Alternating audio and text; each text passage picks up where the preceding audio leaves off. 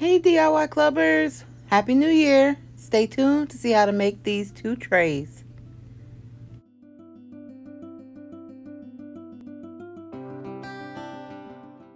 Hey DIY clubbers, so we're going to begin by using this folk art acrylic paint, and we are simply going to paint our wooden trays.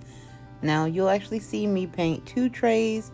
One is this dusty rose, like really pretty color, pinkish color, and then the other one is going to be like a chocolate wood toned color.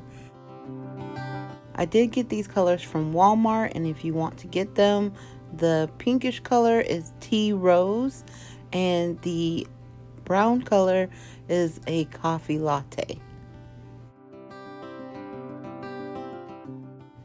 Now, once I let the trays dry fully, I wanted to try to place these rub-on stickers onto the tray, but for some reason they just did not transfer well.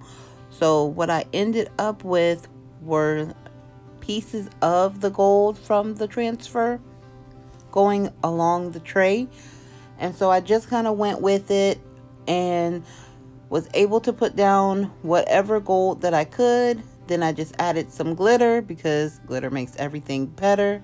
Then I mixed equal parts of the resin, stirred for 3 minutes, and added a layer to the bottom of the tray. I'm going to repeat that whole process with our second tray using these cute little stickers from the Dollar Tree that say London and has the little phone booth.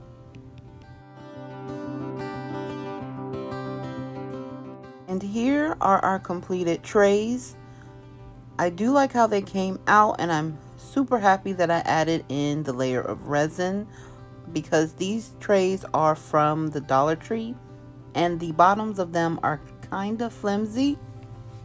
They are the cutest little trays for $1, but adding in the layer of resin will really reinforce them, and they'll be cute little trinket holders, or you could even set them on your tables to house like your condiments. So many different uses.